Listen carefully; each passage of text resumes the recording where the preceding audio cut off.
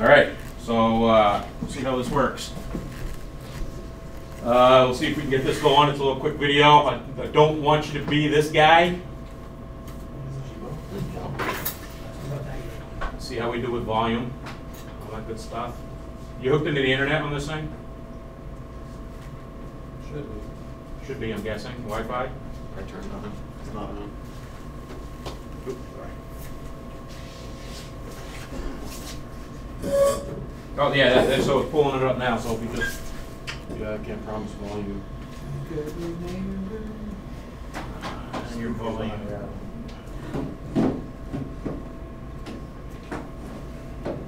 Get off the computer. It's off the computer. There you go. As loud as we can get it, sorry. Speakers back here.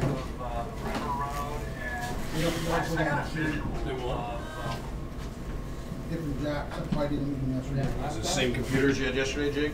No. There can... There be power for that. Yeah. Looks like it. Yes, sir. It'll work right there. It'll work, we're just gonna need to plug it in. Power strip again, or power cord?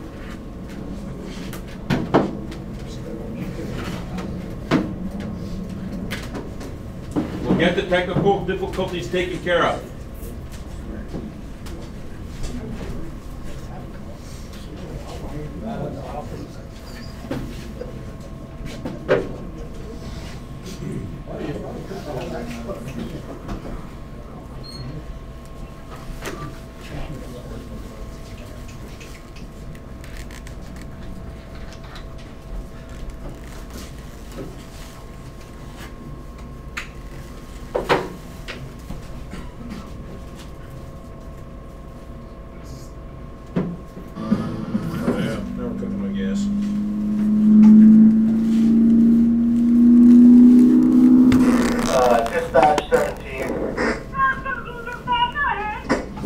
Dispatch 17. I'm northbound on the freeway, south of the River Road, and I got a visual of what looks like a traffic hazard over on the southbound side. It looks like it might possibly be a small cat, or it doesn't look like it's moving, but it appears that it's affecting traffic.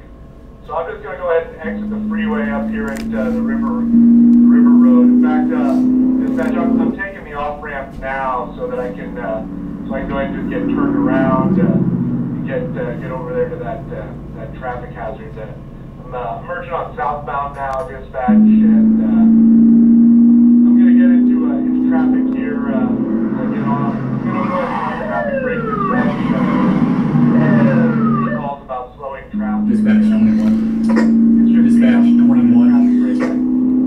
I've got the brake in place now. Trying to get some people slowed down behind me. I want to try and build up a few cars here behind me, dispatch, before I get up there. And all right, dispatch. It looks like I'm coming up on it now.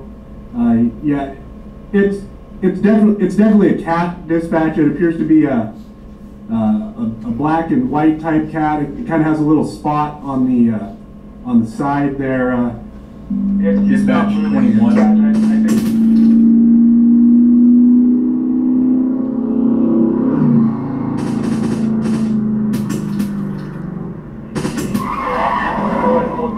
Shots fired. And get out and check on this cat. So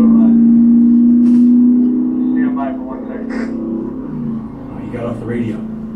All right, I'm out of the car now, dispatch. I'm on my portable radio. I'm checking on the cat, and yeah, it clearly looks like it's been struck by several vehicles, dispatch. I'm just gonna go ahead and move it over here off the side of the road. Okay. Well off on the right shoulder now. I'll move it completely out of the way. It shouldn't affect traffic anymore. If you get any calls on it, just note that it has been removed and it is no longer a hazard.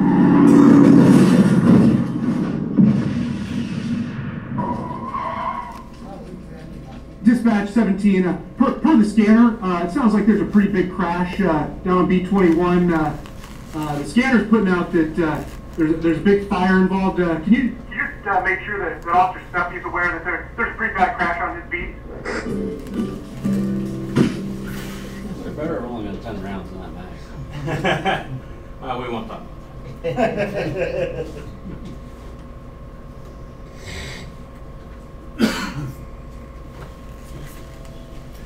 Okay, so obviously that guy just wouldn't shut up on the radio. We don't want to be that guy. The big thing with radio communications is using your ABCs. Accuracy, brevity, and clarity. So you want your transmissions to be as accurate as possible. You don't want to be putting out false information over the radio. Short is better. Again, you don't want to be that cop talking all the time. And trust me, we have some of those officers that are like that, and it drives me crazy to hear it. Radio communications are supposed to be short. Phones are for long conversations. And clarity, make sure that you're pronunciating, make sure that you're speaking clearly, because radio transmissions inherently muffle or garble stuff. They're not inherently like phones. They don't push out the information or the sound as well. So make sure you're speaking as clearly as possible. We used to have an officer who sounded like he put the mic right down his throat and pushed the side of his throat to talk. That's all you heard. You don't want to be that guy either. When you're using a radio, basics are hailing. When you're talking to somebody, it's, hey you, this is me.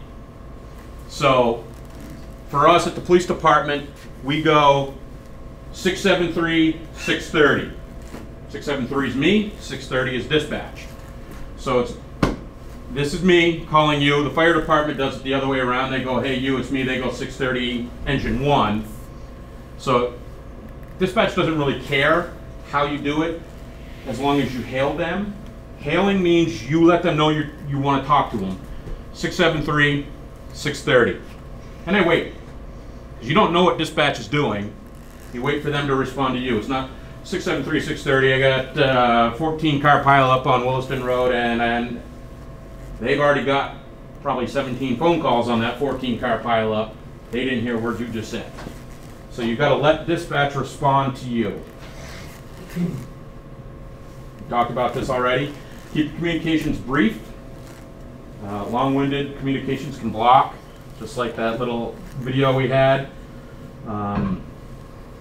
Again, radios are for short communications. That's why we use 10 codes. Not saying that you guys should, but 10 codes are to help us keep things short. It's not to hide what we're doing from anybody. And again, I said it earlier, if you need to make long communications, use your cell phones. Not while you're driving, but those are the places to use long communications, cell phones, landlines.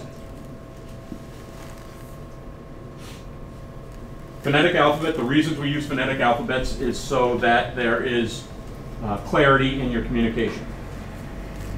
When you're saying a name on the radio without spelling it out, they might not hear the proper name. If you're trying to say name of a street, we've got a lot of streets that are pretty close. Woodbine, you know, how many wood streets do we have? Probably 10? Too many wood streets. So using a phonetic alphabet helps us avoid confusion. We talked about different types of phonetic alphabets before we really got going here. There are basically two types, the military, which is the NATO phonetic alphabet, and the police. Again, I don't know why police is different, to be honest with you, other than we're not the military. And Essex Police Department uses the NATO phonetic alphabet. So there are some police departments that use that alphabet. Again, like I said earlier, our dispatchers, they really don't care which one they use, but know if you're not using the police phonetic alphabet, it might be a slower response because they're trained in their heads to listen for the police phonetic alphabet. And when you change that up on them, they have to think about it. where the police phonetic alphabet is automatic for them. And as you can see, there are some pretty good differences.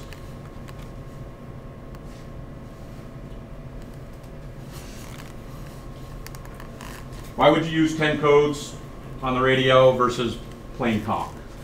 10 Probably codes won't are confuse in it. school, so they're actually banned by FEMA now. For you guys, not for me. But yeah, it's 10 codes on for fire departments. They're using plain talk. A lot of police departments are switching to plain talk because incident command dictates that you use plain talk. 10 codes were good because they were fast and easy. What 1032 weapon? Everybody knows it's a weapon. Who uses it? The problem is that they ran into after 9/11 was 1032 weapon for you is a lunch break for Colchester. So he's been in the Colchester. Correct, but you're on the right track, Jake. But you're state to state is where the problem lies.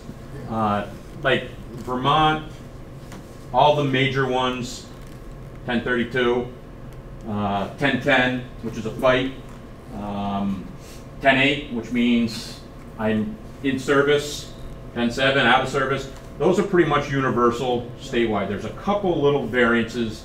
1038 for us in South Burlington is a traffic stop. 1075 is a traffic stop for the state police.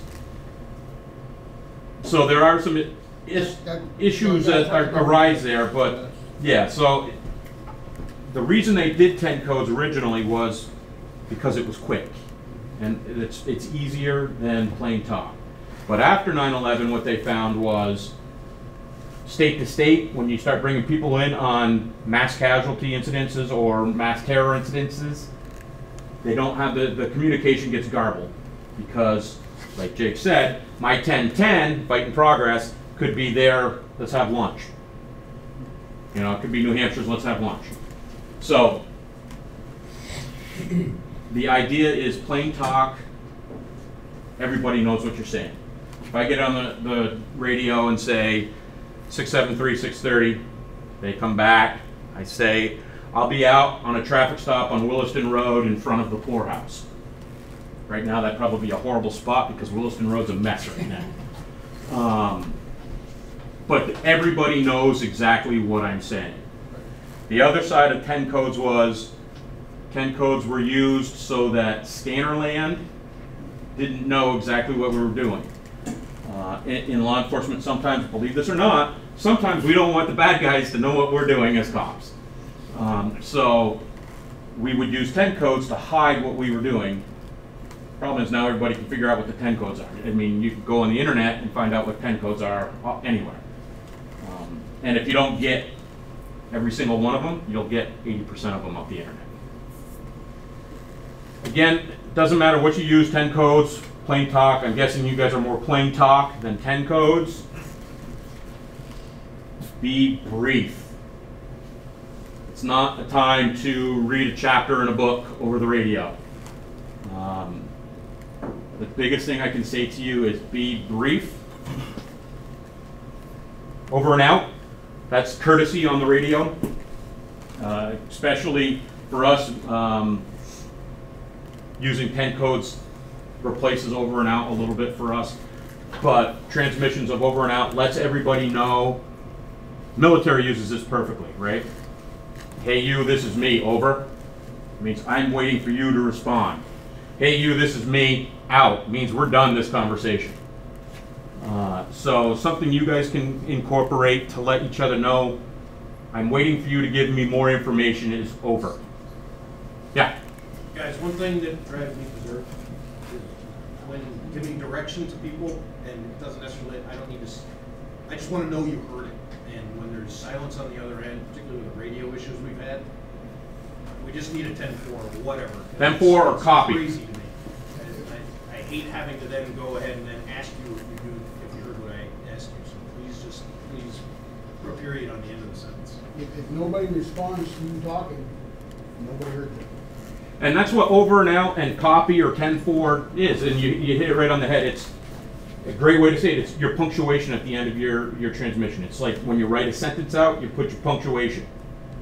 That's what over, out, and 10-4 or copy is. It's saying, I heard you, or for us 10-9 is, can you repeat that? Because I didn't hear you. The other big thing to talk about or to know when you're talking about radio communication is everybody can hear you. It's not a private phone conversation. This isn't where you're talking about, hey, let's go get lunch, or hey, I got a date with Susie tonight. This is where you're being professional, you're talking about work, you're keeping it brief, and you remember that whatever you say, people hear. It's also recorded. Maybe not you guys, but I know every police communication is recorded. And if we're not recording it, somebody out there is. And I would guess that there are some strange people out there. I wouldn't be surprised if there is somebody out there recording everything that you guys are saying on the radio as well. So just remember that. Good rule of thumb is don't say anything on the radio that you wouldn't say in front of your wife or your kids or your mother. So if you think about it that way, that is radio communication. Keep it short, keep it clear, keep it professional. And that pretty much is all I have to say is, except for when you're at work, try to stay positive. Questions? Justin. When you're trying to, for example, particularly if we're trying to get to the police department, and you had mentioned this earlier, and you anticipate that who you're calling might be busy, it's the whole, like, did they hear me ring the doorbell the first time conundrum?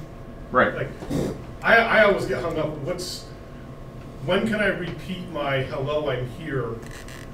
Yep. That's not too soon and impolite. So think about it this way, and this is what I tell new cops. When you're busy on the road, the dispatcher is 3 times busier than you are, because they're answering the radio, they're answering the phone, and they're dealing with the walk-up window. Inherently, just off the bat, they're 3 times busier than police officers. You add a busy call or a hot call into that, and they're that much more busy. Give them a few seconds. 10 seconds maybe would be a pretty good thing to give them the opportunity to deal with whatever they're dealing with. They are phenomenal multitaskers. They can be talking on the phone, writing something down, and with their elbow reach over and hit the mic and say, highway, I got you, I'll be right with you, or I'm on an emergency call, I'll get back to you in a second. They do that with cops all the time. As a 10-6, putting out fire call. 10-6 for us is, hold on a second, I'll get right back to you. So if you happen to hear a dispatcher say 10-6, because again, they're on automatic and they might just reach over and hit the computer screen that says we're talking to highway now and say 10-6, and they might seem very curt or very abrupt in their transmission to you.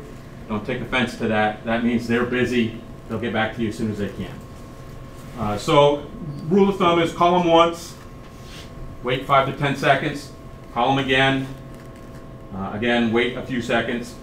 If after about 3 times you don't get through to them, there might be something wrong with the radios. That's been known to happen. If that being the case, phone call. 2 things, exactly what, one of the things, just to emphasize what you said, if you guys come across an accident, the dispatcher's getting phone calls on that accident, probably. We put fire in the scan on the truck radios, and the portables have fire and police on them for you to listen. You can listen to them. I know it's annoying for you folks to listen to them while you're doing your work, but if something comes up and you hear them talking, you know they're busy.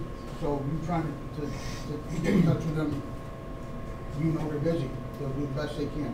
Secondly, as long as I've been here, there's been a situation where, because the dispatchers are busy with fire and rescue and multitasking, doing a bunch of things, when Public Works is chit-chatting or telling stories or jokes or whatever we're doing on the radio that's probably not within the scope of his PowerPoint today, they'll turn us down on purpose. They don't need to hear all that while they're trying to concentrate and do their job. Two problems with that is, number one, something happens, now they're not gonna hear us, we caused that. Number two, dispatcher one gets done his shift, dispatcher two comes on, doesn't know that's turned down, something happens, they don't know. So if we can abide by what he's teaching us today, they'll probably turn the volume down less and be more responsive when we do call. That's a true statement. Dispatchers are taught to, at the beginning of their shift, set their volumes, make sure their volumes are all set. I will tell you that the highway volume is lower than the rest of them because, quite honestly, you guys talk too much on the radio. And the dispatchers have too much to deal with to listen to your conversations on your highway channel. What they listen for from you guys is highway to PD. Then they're like, whoa, okay. So, like I said, they're phenomenal multitaskers. They're like those NSA computers that scan multiple phone calls at a time and listen for keywords. That's what they do. They listen for keywords. And when they hear highway to PD, then they'll go, oh, I got to turn that up, and then they'll start talking to you guys. Because they're so busy, though, that it might take a couple of times for them to hear highway to PD. So hail them, wait for their response, and then tell them what you need. And again, know that they're wicked busy, so clarity and brevity and accuracy, the ABCs, are going to be important to them. Perfect example of that was just now on Wilson Road, because I was out getting coffee this afternoon and I heard Greg, highway to PD, twice within reasonable period, and then Adam talked to him. He said, "Well, I'll call him on the phone and get your information for you." Well, not 2 minutes later, I heard PD, whoever was on that scene, called dispatch and said, "Have we heard from highway yet?" Yeah, I think they were looking for some road signs, shut down the road signs. But the point is, everybody was talking, PD was swamped, the dispatcher was swamped, and nobody was hearing anybody speak. Just stuff happens like that. Car rolled over, hit a telephone pole, and then rolled over, I guess. Oh. So the other thing to make sure that you do when you're talking on the radio, and sometimes this is hard because it always happens to me, just when you think, okay, nobody's talking, you grab the mic, you hold it down for a second, you open up the airway, and somebody else is talking. Son of a... So try not to walk over each other. Because all the dispatcher hears on the other end is static, and that's another way for them to say, I'm just turning that down because I'm sick of listening to static. So make sure the radio is clear when you think of it like some of you in the room probably are old enough to remember party lines.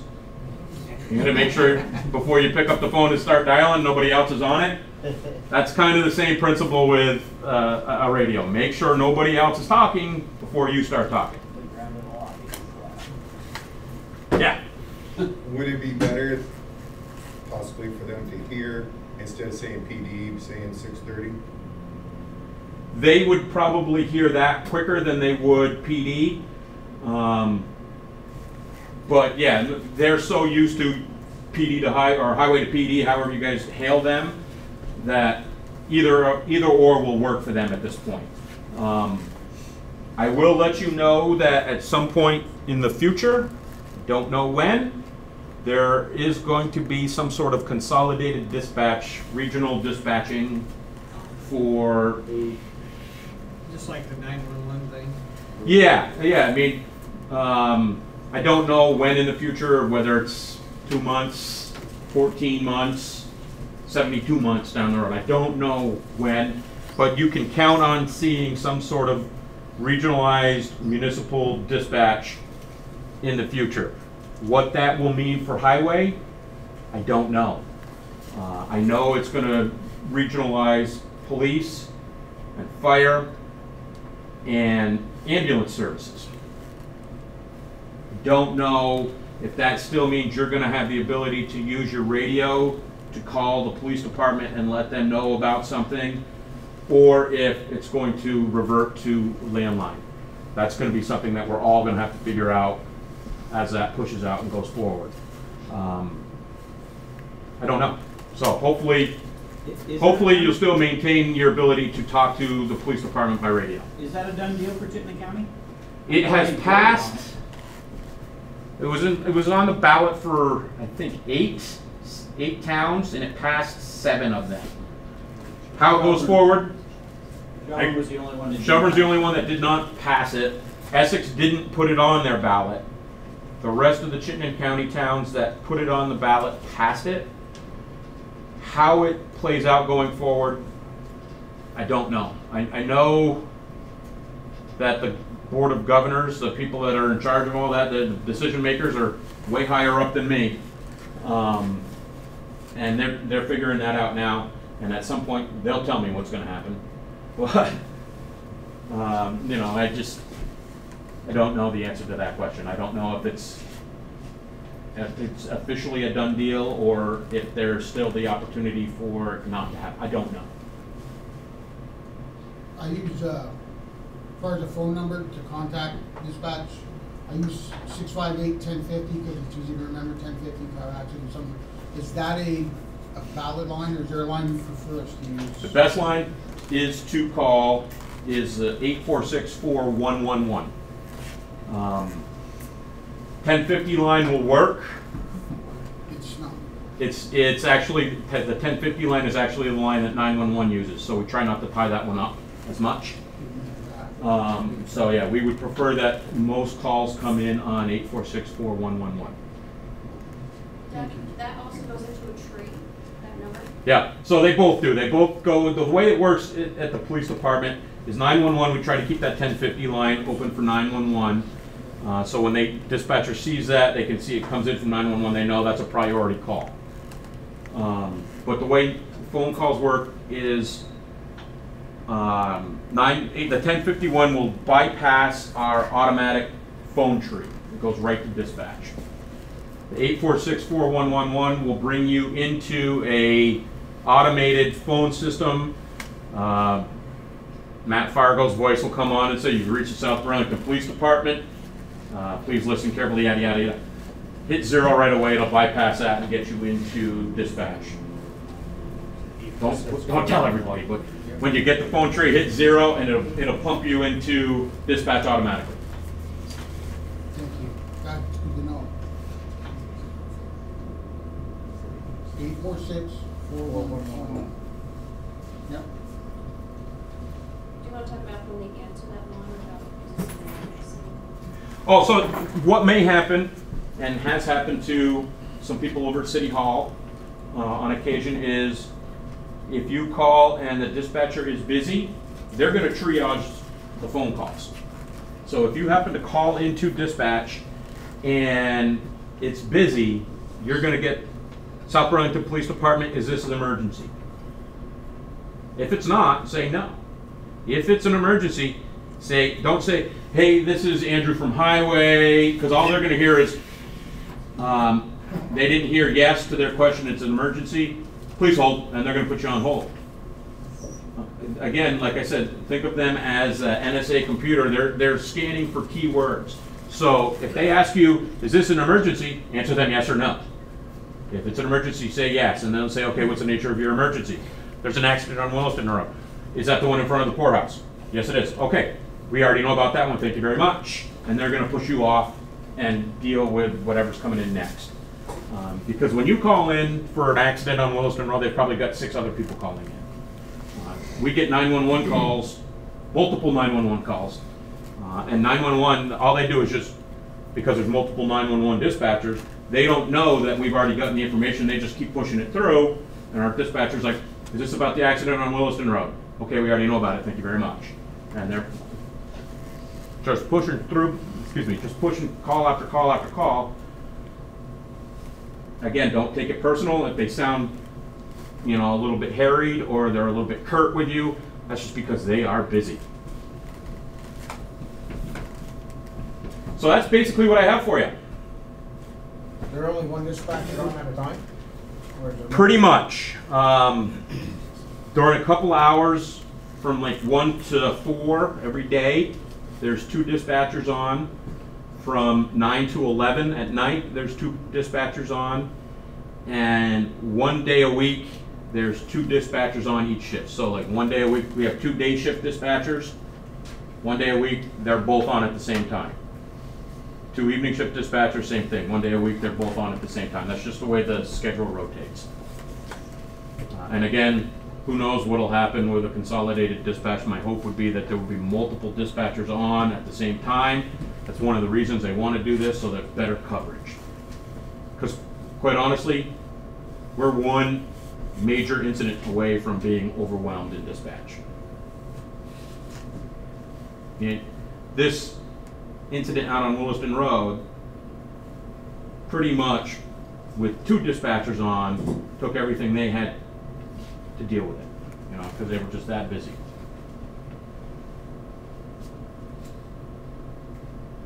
Okay, thank you very much. Thank you. Thank you. Even got you out a little bit early. Lastly, you want